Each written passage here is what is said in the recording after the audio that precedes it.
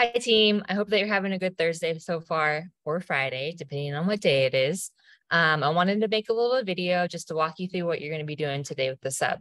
So, as I told you in class on Monday and Tuesday, you're going to be watching an episode of the TV show Mo today.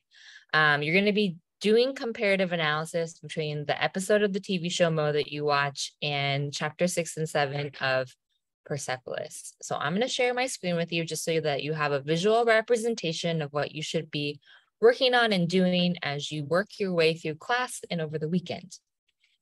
Okay, so you should have a handout in front of you that looks like this. The very first part, you're going to think about chapter 6 and 7. You're going to review your summaries, and you're going to think about how Margie is beginning to lose her innocence. So we've already seen several incidents of this along the way already. When she learns about her family's background, when she learns about what had happened to her grandpa, when she sees what happens to the maid Mary, and then she has this experience with these freed people who had been previously imprisoned in chapter 6 and 7. I also want you to consider what this process is doing to her faith. Is it renewing her faith? Is it weakening her faith? Is it causing her to question her faith? Explain that here. Then in class today, y'all are going to be watching an episode of the TV show Mo.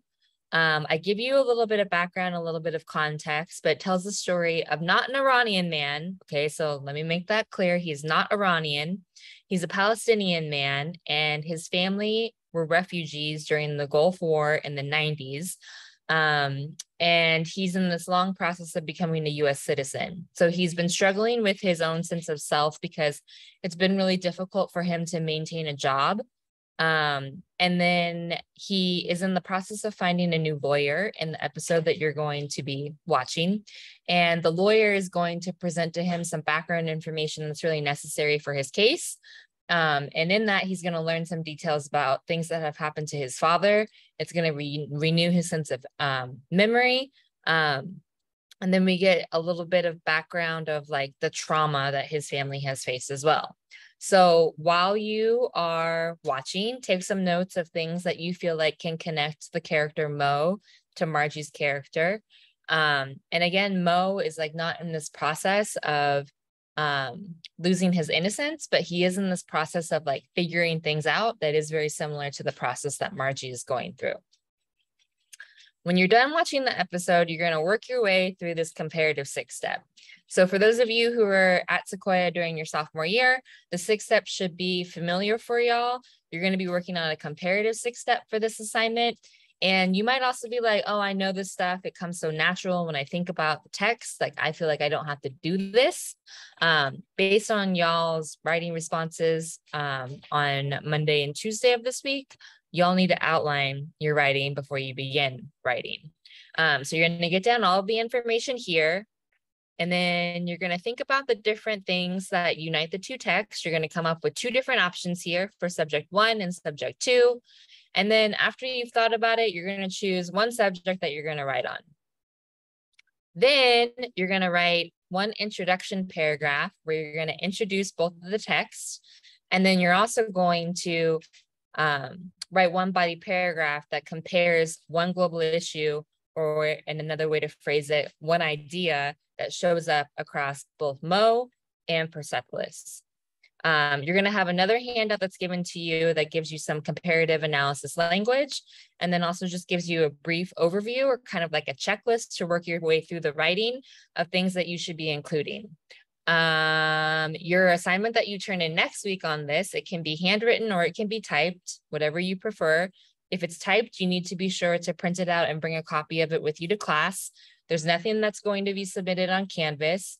And then on top of this assignment, y'all are also going to be reading chapters 8 and 9 of the book. And that means that you also need to pick up an additional note sheet because you only have notes if you've been on track through chapter 8. As always, email me if you have any questions. I'm happy to answer anything that might be bothering you, or something that you need to figure out, or something that you're not sure that you're doing it right.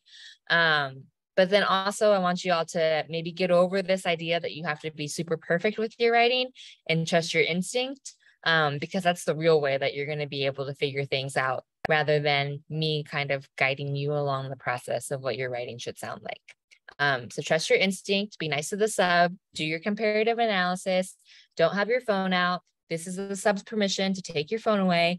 And you also should be seated in the seating chart that is featured on the slides when you come into class. So for second period, there shouldn't be anyone in those back two corner desks.